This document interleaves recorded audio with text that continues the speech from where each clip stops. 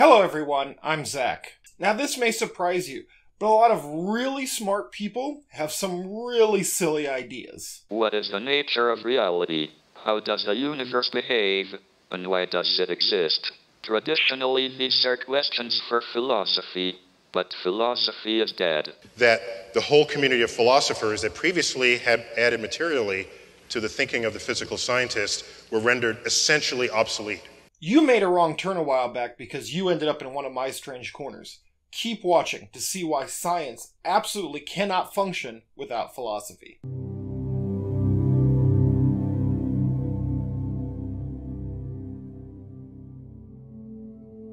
Of all the things in modern life, science has probably had the most impact on modern society. The technological breakthroughs made in just the past century would have completely confounded humanity just a century prior. Because of science, I'm able to record and edit this video, and post it on a digital infrastructure called the internet, for all of you wonderful, beautiful, amazing viewers out there. But what is science? How does science work? How do scientists do science? How do they generate scientific theories? How do we test these theories? What do these theories tell us about the world, if anything? Is science influenced by social and political factors? This is just an itty bit of the questions that we're going to be asking in this video. One thing to help distinguish science from philosophy of science is that most philosophers of science love science, but most scientists hate philosophers of science. Though, hashtag not all scientists. Physicist Richard Feynman once said, "Philosophy of science is about as useful to scientists as ornithology is to birds." Of course, if birds could understand ornithology, it's hard to deny that it might be useful to them. Let's start with the simplest question. What is science? We might say science is a structure built on facts. That seems pretty intuitive, but many scientists would disagree, saying we shouldn't just become archivists of facts, but go beyond in such a way as to learn the laws that govern facts. Or we should be trying to understand new ways of understanding facts. If we have doubt over this, then we have to agree with geologist and zoologist Stephen Jay Gould that, quote, "In science, fact can only mean confirmed to such a degree that it would be perverse to withhold provisional assent." As you can see, our initial statement isn't as certain as we initially thought it to be.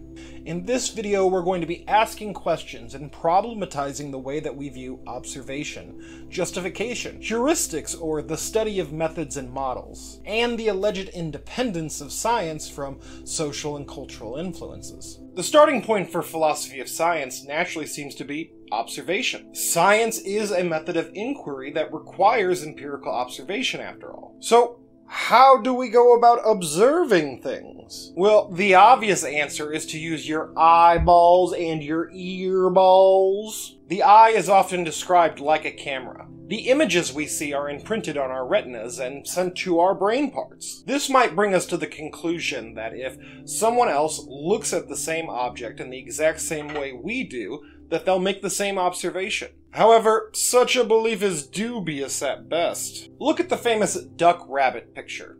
Is it a duck, or is it a rabbit?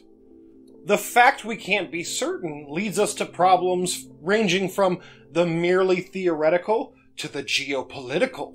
There can be no peace until they renounce their rabbit god and accept our duck god. Attack! We can also look at this. This is called a Necker cube. It is not clear whether the lines are in the front or in the back, so different observers might get different results. Even our cultural context could affect what we see. The Necker cube is a creation of perspective in Western art. People from another culture might not even see a cube, just a whole bunch of straight lines. This shows that there's more to seeing than just the eyeball. As philosopher of science Stephen French says, quote, "What you see isn't just determined by the light falling on your retina. It is determined by a host of other factors, by your frame of mind, by your prior beliefs, by my suggestions." There's a well-known story of Galileo Galilei trying to convince his colleagues that he had found objects that are revolving around Jupiter. Satellites that would later be known as the Galilean moons of Jupiter, Io, Europa, Ganymede, and Callisto. Mind you, his colleagues had never seen a telescope before, it being a relatively new invention, and Galileo had built this one himself. His colleagues were skeptical that the objects being shown through the telescope were not some artifact or defect of the equipment. Furthermore, Galileo couldn't even really describe the physics of how the telescope worked. He only knew that it magnified things. Galileo made the Jupiter observations in 1611, but the theory of optics, which explained the physics of how the telescope worked, wouldn't be invented till the 1630s by philosopher René Descartes, and wouldn't be fully fleshed out until the 1670s by Isaac Newton. Well, certainly Galileo could have just pointed the telescope at a mountain on the Earth and showed that it magnified it. But this too remained unconvincing to his colleagues. Quote, "The problem is that observation statements typically presuppose theory, and so they are only as secure as the theory they presuppose." Galileo's observations were at odds with Aristotelian astronomy, which had dominated Western thought for almost 2 millennia at this point. We'll talk in greater detail later about Aristotelian astronomy, but one of its beliefs are that the laws that govern the heavens are fundamentally different than the laws that govern the Earth. Galileo's colleagues had no reason to believe that just because the telescope magnified the mountain on the Earth, that it would do the same thing in the heavens. The observations Galileo was making simply didn't have the theoretical background to be deemed as legitimate. Next, we're going to talk about justification. How secure are our observations? How are our observations justified as legitimate? This is the problem of justification. This is also known as the problem of demarcation. How do we demarcate between scientific statements and pseudoscientific statements? We already did a whole video on this topic, so we won't spend too much time here in this video. We'll just go over the basics. On one side, you have the verificationists. Verificationists believe that in order for a statement to be meaningful, you must be able to verify it. My hypothesis is clearly true if I can go out and find an example of it somewhere. If we look at the central tenet of verificationism, a statement is meaningful if it can be verified. We must ask, is this statement meaningful, and can it be verified? What possible criterion could we use to determine that the statement is in fact meaningful? One criticism is that it seems like the central tenet of verificationism is meaningless. Opposed to verificationism is falsificationism. Falsification requires us to only accept confirmations tentatively, and we must actively try to find falsifying evidence, and if we do, we must be willing to cast off our hypotheses into the dustbins of history like a prom night baby. For falsificationism, the inability to refute a hypothesis is not a virtue, but a vice. The ability to refute a statement is what demarcates a scientific statement from a pseudoscientific statement. Yet, it might not always be clear exactly what is being falsified when contradicting evidence presents itself. Is it merely the hypothesis itself, or does it include the numerous different theories that underpin any hypothesis? Let's look at the problem of dark matter in astronomy.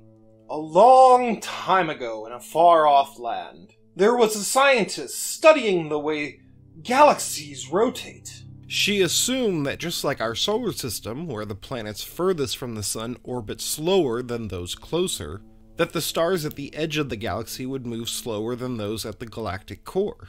This is supported by both Newtonian gravity and general relativity. However, the scientist was shocked to find that not only were the stars at the edges not moving slower, but they were moving as fast as the galactic core. Now, this in and of itself isn't contradictory. If the outer sections of the galaxy have sufficient mass, then we would expect them to move at this speed. Yet, based on the visible matter in the galaxy, there was nowhere near enough mass to account for this, not even if you include black holes and neutron stars and all those other weird supermassive objects out there. You literally don't even come close. At these speeds, there shouldn't be enough gravity to hold the outer stars in. They would be flying out, up, down, left, right, in all directions. There's a couple of answers as to why this problem is occurring. Either there is some dark particle that doesn't interact with light or really anything except weakly through gravity, which means our standard model of particle physics is wrong, or at the least very incomplete, or the laws of gravity work differently at the galactic scale than they do at the planetary scale.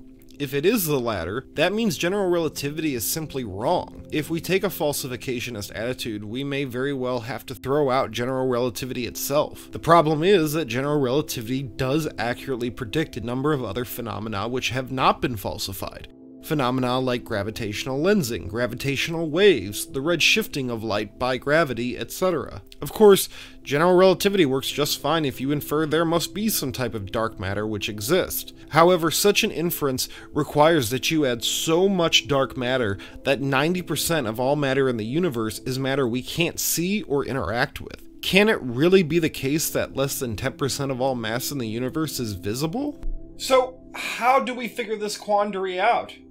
With more experiments, baby! The reason we infer dark matter exists is not just because galaxies are spinning way too fast. Gravity bends light around it in a phenomena called gravitational lensing. When we look at the galaxy, we see this occurring all over, even though the visible matter doesn't have enough mass. The observation of the bullet cluster sealed the deal that general relativity isn't wrong with regards to dark matter. The bullet cluster is two clusters of galaxies that smashed into each other. Because of the astronomical distances involved in interstellar space, the stars in the galaxy move right past each other. But the gas, which makes up the majority of the visible mass in a galaxy, doesn't. As you can see in this picture, the gas has been pulled out of the cluster and is currently in the center. If general relativity is wrong, then we would expect to still see the majority of mass in the center with the gas. But when we use our good old friend gravitational lensing, we see it with the stars, which matches our predictions of what dark matter is like. General relativity is saved.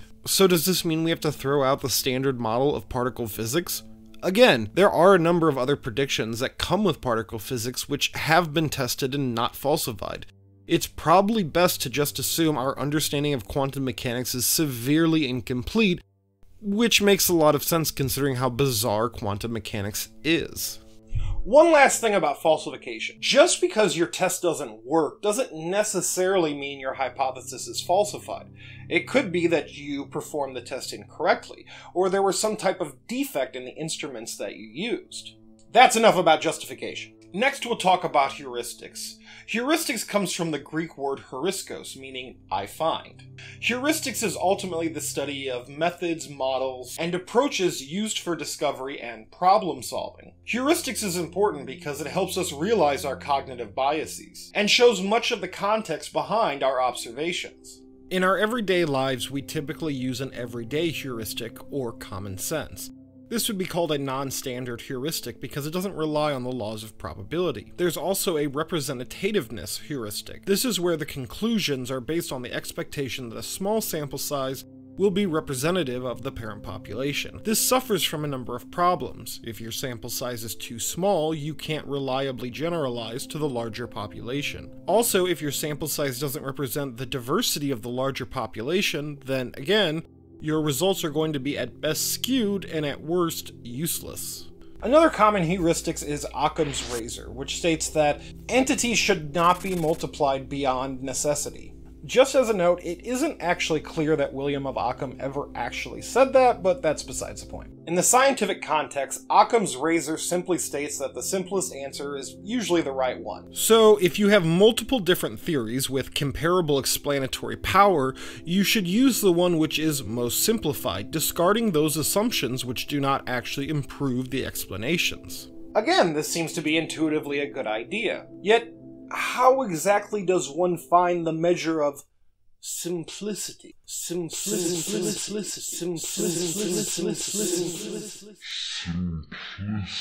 Despite multiple measures being used, it's generally agreed that there's no meta-simplicity that can be used for all theories. In other words, there appears to be as many different measures of simplicity as there are theories out there. And the task of choosing between measures of simplicity is as difficult as choosing between different theories. Heuristics also tries to find internal inconsistencies in theories. For instance, physicist Niels Bohr famously created one of the earliest models of what an atom should look like. We've all probably seen this model. If we take the simplest atom, hydrogen, we see one proton in the nucleus and an electron orbiting it. Bohr based his model on assumptions made from classical physics. Bohr said that when electrons gain energy, they move to a higher orbital, and if they gain enough energy, they can escape the atom by moving beyond the potential orbitals an atom has. Now, this model has several problems. We'll look at the internal inconsistency first, though. Say subatomic particles did behave in the way classical physics describes objects. Classical physics says objects that accelerate radiate energy. If this were true for electrons, they would radiate energy until their orbits decayed, crashing them into the nucleus, meaning no atoms, no Niels Bohr, no you, and no me. So Bohr's model is inconsistent with classical physics because he refused to believe electrons radiated energy. The other problem is that subatomic particles don't follow the rules of classical physics. They behave according to quantum mechanics. The idea that an electron would orbit the nucleus is nonsense because subatomic particles have no fixed position, something necessary for anything to orbit anything else. Electrons exist as probability fields. This picture shows it well. The brighter areas are where the greatest probability of an electron exists. The more energy an electron has, the greater the range of the probability field is till it extends outside of the atom altogether. When we ask how science works, we may be led to believe that new theories are constructed on the backs of old theories. But many philosophers of science reject the progressive view of science. Philosopher Thomas Kuhn describes scientific models as relying on certain paradigms or disciplinary matrices. A paradigm sets the rules, determines the central problem of the scientific field, delineates the accepted methodology, and the criteria or justification of discovering the solution to a problem. New scientists are indoctrinated into the paradigm to believe this is normal science. A paradigm is the normative standards which determine scientific inquiry. Kuhn said that paradigms are often challenged by scientific revolutions that completely upend the existing paradigm and replace it with a new one. Let's return to Aristotelian astronomy versus Galilean astronomy.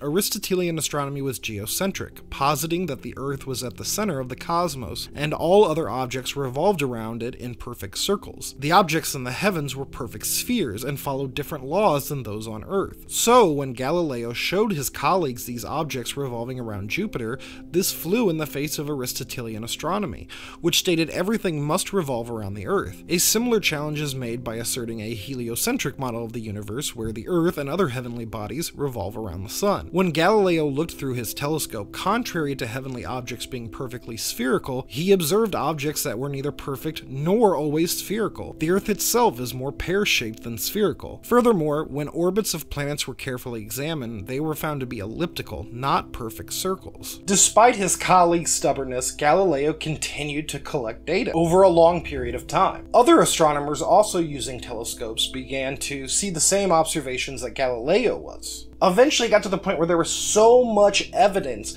contradicting the Aristotelian astronomy model that a paradigm revolution occurred. The Aristotelian model simply didn't have explanatory power. Down with Aristotle. Long live Galileo. Finally, the last question we want to bring up: is science independent from its social context? Short answer, no. We did a similar video about this where we asked the question, is math racist, that you should definitely check out. Social factors definitely determine what science investigates. For instance, during the Cold War, a great deal of money and political willpower was pushed towards studying rocket science. This wasn't done because the politicians wanted to escape the surly bonds of Earth and see all the cool space shit that was out. This was done to create rockets that could carry nuclear bombs from anywhere in the world to the USSR, where they would promptly explode. Boom.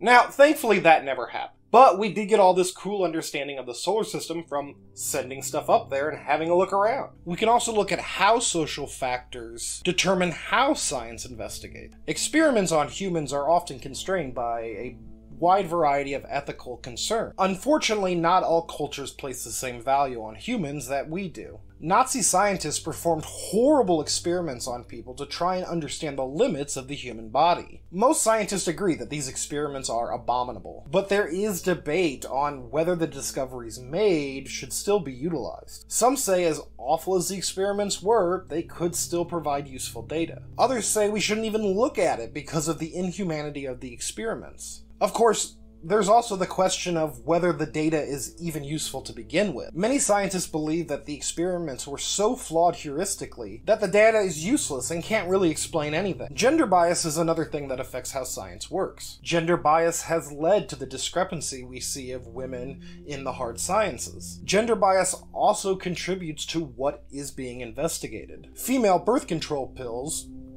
that temporarily sterilize a person, have been around since the 1960s, yet such a pill for men has remained elusive and not considered very important. This bias puts the onus on women to prevent pregnancy as opposed to men. Gender bias also determines how science investigates certain problems. Strokes and cardiovascular disease often affect men and women in different ways, which bear on a patient's responsiveness to treatment. This can affect survivability, recovery, and subsequent quality of life.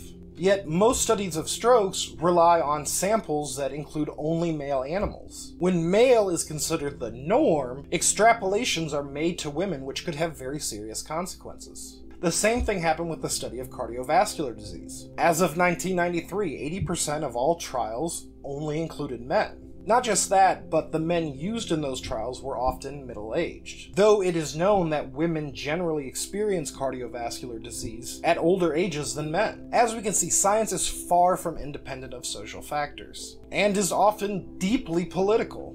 With everything that we've gone over, I think it is clear that science is underpinned by a whole array of philosophical presuppositions that are not as easy to answer as one might think. Now, you may say that most scientists already deal with these problems while they're sciencing. So why do we even need philosophers of science? Well, whether we actually need philosophers of science is a whole different can of worms. When scientists are dealing with these problems, the discourse and thought process that they use is no longer purely scientific. They are engaging in philosophy of science while they're sciencing. We'll end this video by listing off a number of other questions that philosophy of science answers. If you're into chemistry, some of the interests philosophers have are the relationship between chemical concepts and reality. Resonance structures are often used in chemical explanations despite their decided non-reality.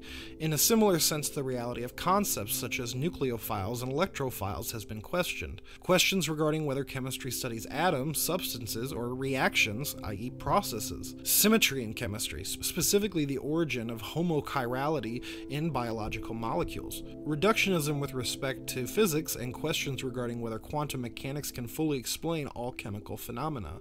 If you're into psychology, many interests include: what is the appropriate methodology for psychology? Mentalism, behaviorism, or a compromise? Are self-reports a reliable data gathering method?